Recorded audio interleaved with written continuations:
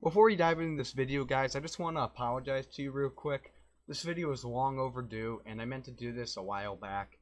It was a few weeks ago that I was alerted that the outdated Cepstral voice links were no longer working.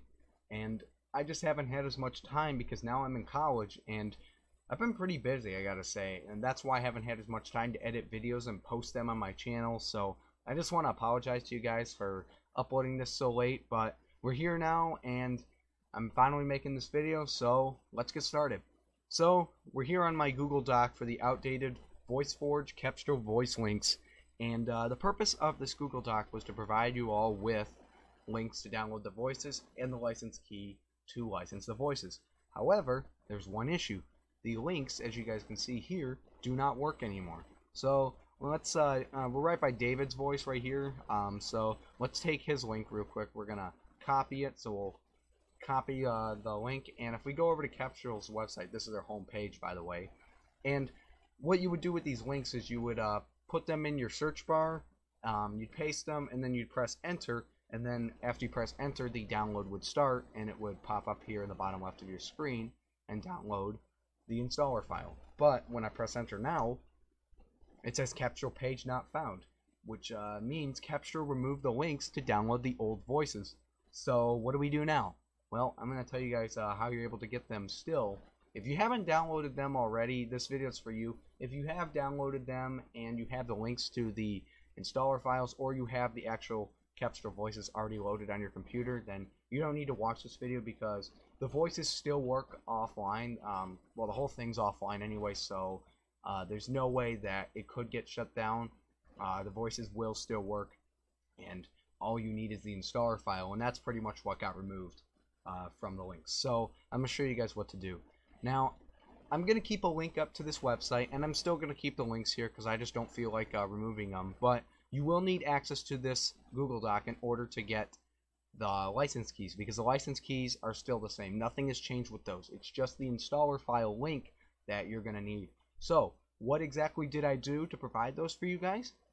Fortunately, on one of my hard disk drives, I kept all the installer file links to the Cepstral voices, and it's a good thing I did because now we have access to them, and I'm able to make them public to you guys. So in this top left tab that I have over here, I have made a folder for the Cepstral voice installer files for version 5.1, and as you guys can see right here, we have Allison, Amy, Callie, Damien, and all the rest of them. They're all in this folder, and all you have to do is download them. So you can right click on them. Well, actually I don't think you can right click, but there is a download button right here. And you can download all right here too, which that makes it convenient if you want to download them all. So let's say we want to download Amy. All I have to do is click that. Now it says can't scan for viruses. You don't need to worry about that. I've scanned the files already, and I can guarantee you they are 100% safe. There are no viruses at all. Still, if you have an antivirus program on your computer, that would be recommended because downloading files off the internet sometimes can be a little suspicious to your computer. And if you have an antivirus program on your computer, you will definitely be protected for sure. Like I said, these are 100% safe, but that antivirus program just makes sure that they are safe. So all you have to do is click download anyway, and then it starts downloading them there. Now, I already have it installed, so I'm just going to cancel it, but as you can see, it comes up over here on the bottom left of the screen and starts to download it. And all you have to do is just run the file. I have a video on how to do that. I'll put a link to that in the description because that video still is helpful, because if you haven't licensed them or installed them yet and you don't know how to do that, that video is going to help you. So I'm going to put a link to that video. That video is still useful, just besides the fact that the links don't work anymore. Everything else is the same. The license keys, like I said, nothing has changed with those. So that's really about it. I will provide a link to this Google Drive folder, which has all the voices on here, and you will be able to download them.